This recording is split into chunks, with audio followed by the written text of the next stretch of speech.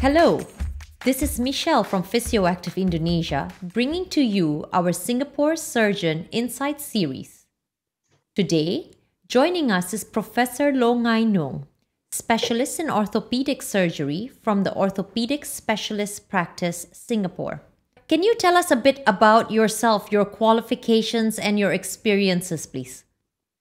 Right. I'm an orthopedic surgeon, and my area of practice, my area of interest is in degenerative arthritis, joint pains in the elderly, and in particular knee arthritis and hip arthritis. So I've been working in this field for the past 30 years since my fellowship training in the United States. I was in the United States. I was one of the earliest surgeons of Singapore sent to the United States to learn joint replacement surgery, and things have really evolved since then. I must say I really learned a lot over time in my 30 years of practice. So right now, my practice deals mostly with the elderly presenting with joint pains, knee pains, and needing surgery and advice. That's long years of practice, doctor. Right. So today we will be addressing the knee replacement, an extremely effective treatment for knees that are worn out or diseased. Doctor, can you give us a bit of a background about our knee, which is one of the largest and most complex joint in our body? Right. So I have a model here, and this is looking at the knee joint. This is the front view, right? The femur, the thigh is on top, the shin, the tibia below, and the kneecap in the center. So you can see the knee joint is a very unique joint. It takes a lot of load. We walk, we stand, we run, and it's designed to take load. And yet it has to be flexible. It must allow us to be able to bend, to squat, to do ballet, to dance, and yet it must have enough stability, and yet be flexible and still be able to take all the loads that we transmit across the knee when we do heavy manual work, when we run and jump. So you can see it's a very unique unique joint. Kneecap in front, the bones covered at the ends by cartilage, and then having this cushions, this meniscus cushions that absorb stress, and the ligaments at the side to allow us to move and yet provide stability. And because it's such a unique joint, providing stability yet flexibility, and yet able to take a lot of loads. So in a way, if it gets damaged, it can give a lot of trouble. So, this joint, among all the joints in the body, is often the one that first gets into trouble with active living. So what is the first step from this point onwards? Do we immediately have to see a surgeon, or are there particular symptoms before you decide it's serious enough to have to see a doctor or a surgeon for that matter? Right. So here we're talking of, in particular, the group of the elderly patients who present to us. And it's not uncommon for a lot of old folks who have some aches and pains now and then after activity or overloading. But when the problem becomes persistent or recurrent, over a period of time, let's say, over a month, 2 months, and the pain doesn't go away, it's still there or getting worse, or if it's associated with recurrent swelling, the knee is swollen up, red, warm, swollen, and or if the knee is stiff, locking, jamming, it won't bend. You can only bend it to like halfway, and then it gets stuck. And these are the symptoms that make you start thinking maybe it's more than the usual rheumatism pain or elderly aches and pains. So I think we're looking up for mechanical derangements, mechanical jamming, hurting, swelling, inflammation, or if the patient has a lot of deformity, a very bad, like bow-legged deformity, she's walking unstable, waddling. So when these problems become recurrent, chronic, such that they affect the patient's daily function, or they affect the patient's quality of life, they start to give up doing things that they love to do. Like previously they could go out independently, they could work, and now they find that they are housebound because they can no longer do these things. Now is the time they start thinking maybe they should see a doctor for advice to see how they can improve upon the function. What are the risk factors that would make a patient more likely to have arthritis on the knee joint? Age is an issue because it's a degenerative problem. But unfortunately, all of us get age, we age, so we can't change that. But there are certain factors that we can look into and make alterations to lower these risk issues. So weight, as you brought up, is an important issue. Yeah, obviously, if the patient is grossly overweight, high BMI, then of course it increases his chance of developing wear and tear in the joint. Yeah? And if you use that as an example, for every extra kilogram you put on your body weight, then the weight at the knee joint is actually increased fourfold, 4 kilograms force. So you will put on 10 extra kilograms, you put on 40 extra kilogram force on the knee joint. Then obviously that increases your chance of damaging, wearing down the knee joint. So that's one, your body weight. Number two, obviously, is your muscle strength, because if you have strong muscles, it helps cushions the load across the knee. So again, if you are getting older and you fail to maintain a good set of knee muscles, maintain your quadriceps muscle strength, then again, you start to put more load onto the joint, and you increase the chance of injury and damage to the joint cartilage. So our first two advice is always to the patient: keep yourself nice and trim, yet keep your muscles nice and strong. And that's part of healthy aging. Other things that could affect would be if you are doing like high impact activities. As you get older, you try to go on to low impact activities. Or if your work is such that it's heavy manual labor, then of course that could affect. Or if you have knee injury, if you're still doing certain occupations or sports that will predispose you to injury, then of course that would be another additional risk factor to joint damage. So yes, this will be the appropriate things that we can change in our lifestyle.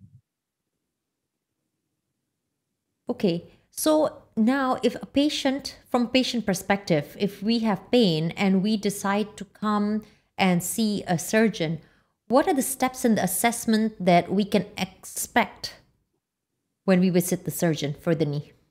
Right.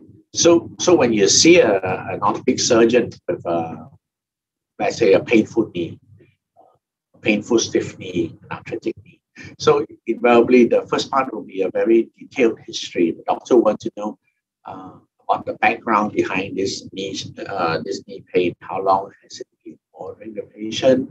Was there an injury that started this? What sort of treatment has the patient had? What sort of response to the treatment had the patient had? Was there previous surgery involved? So a very detailed history is important. Firstly, to ascertain why the patient comes with this knee damage. And number two is to find out how does this knee trouble affect his daily life, his quality of life, his daily function. And then, of course, to find out how he has responded to whatever other treatments that have been offered. So with this in mind, then, of course, we can offer an opinion and a treatment plan that is more personalized to the patient's lifestyle. And the second thing, of course, will be a careful clinical examination of the patient. Basically, we really want to know is the pain really coming from the knee, or could it be referred pain from elsewhere? Is the joint stiff? Is there swelling in the joint? Is the the knee joint inflamed? Or is the knee bow-legged? Is there a malalignment problem? Is there a length discrepancy problem? So a detailed clinical examination, not only of the knee, but overall holistically looking at the patient, you see overweight, there's muscles weak, you see associated spine and hip problems that contribute to this. And then lastly, of course, there'll be some investigations. And most of the time, we will do x-rays of the patient's joint, often with the patient standing up, weight bearing, to see if there's significant narrowing of the joint space. Yes. So something like that, good history, thorough physical examination, and x-rays. Okay, so can we perhaps discuss the possible treatments or solutions before resorting to surgery? Yes, and what you say is absolutely right. Because when we're dealing with degenerative joint disease, arthritis, the first thing to note is this is not a life-threatening disorder. This is a functional disability. So surgery is never like the first thing you mention to the patient. So you always talk to the patient like, what are the non-surgical options? Because the patient's main complaint is usually pain, stiffness, deformity. So you can handle a lot of these problems, reducing the pain through telling the patient things like losing weight, strengthening the muscles, getting rid of the stiffness and improving the muscle strength through exercise therapy, seeing a good physiotherapist to guide you on this. Simple things like perhaps using a walking stick. Patients feel that they are very shy about using a stick. But sometimes a simple stick, a nice lightweight hiking stick, takes a lot of load off the joint and allows them to get a lot more function out of the joint without pain. And then lastly, of course, managing the symptoms through pain medication, which can be topical, rub-on, stick-on, plasters, oral medications, or even injections. So if you have got a patient with good health, low risk issues, and really wants to get back a pain-free knee, then surgery is a good option. If a patient requires surgery, what would the surgery entail?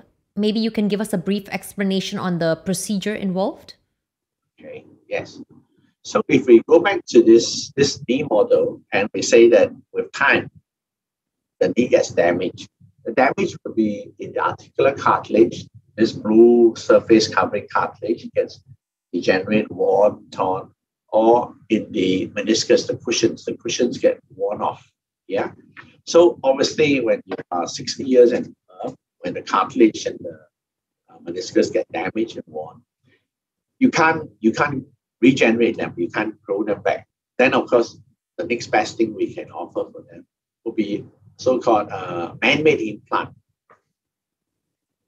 So something like that, where we replace the damaged surfaces with a metal plastic implant. Yeah. So what happens is this. This is what the actual implant looks like. It is a metal cap. Okay, it is a metal cap. Yeah.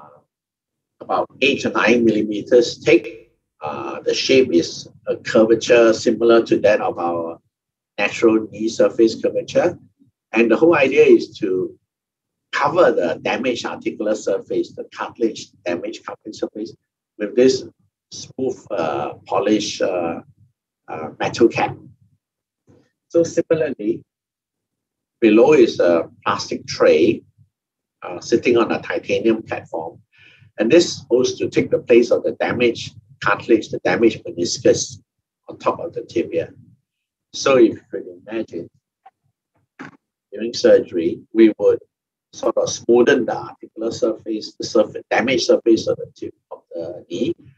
We stick on this platform with a piece of plastic that is now the new so-called man-made cartilage meniscus replacement. And then similarly, on the femur side, we would sort of clean up and smoothen the damaged surface of the femur and put a metal cap on it. So basically, it's a resurfacing procedure. It is a procedure where we replace the damaged moving surface of the knee with a man-made implant. Now, if you do that, obviously now when you walk, you no longer have pain because it's no longer bone rubbing to bone. The surfaces are nice and smooth again, so you can be able to bend your knee as you sit, yeah, climb the stairs, and you restore back the alignment because the knee was often the knee is bow-legged because of damage, but by putting the implants, you get the knee nice and neutral aligned again. Okay, so this would be a full knee replacement. Is there such a thing as a partial or a possible solution of a partial knee replacement?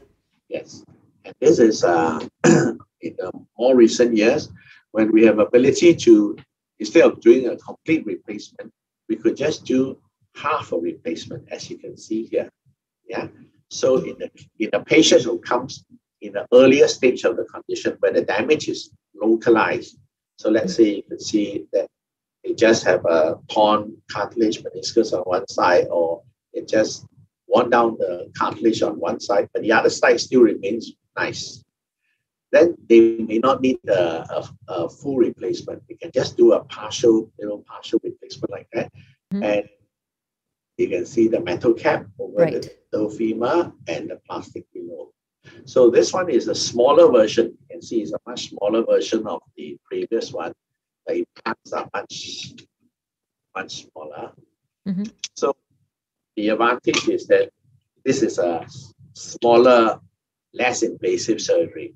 And patients like that, the older patients like that, because it's quick recovery, smaller surgery, less blood loss, easier, more natural feeling.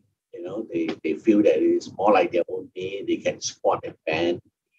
And often patients, even patients with risk issues like diabetes, heart disease, kidney failure, they can go for this partial replacements with much lower risk. Okay. Because it's much smaller surgery in a sense. So how long would these, both the partial and the full knee surgery take?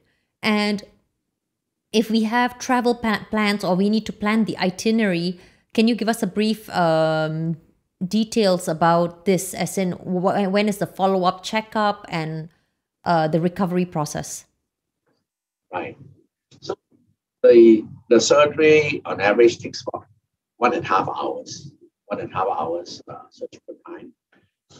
Often the patient will be in the operating room like 2.5 to 3 hours, because the first 1 hour is spent sterilizing and preparing the patient, anesthesia, putting the patient to sleep, making them comfortable. And then, of course, at the end of surgery, we also keep them for another 30 minutes monitoring before we send them back to the ward. But actual surgery is much shorter.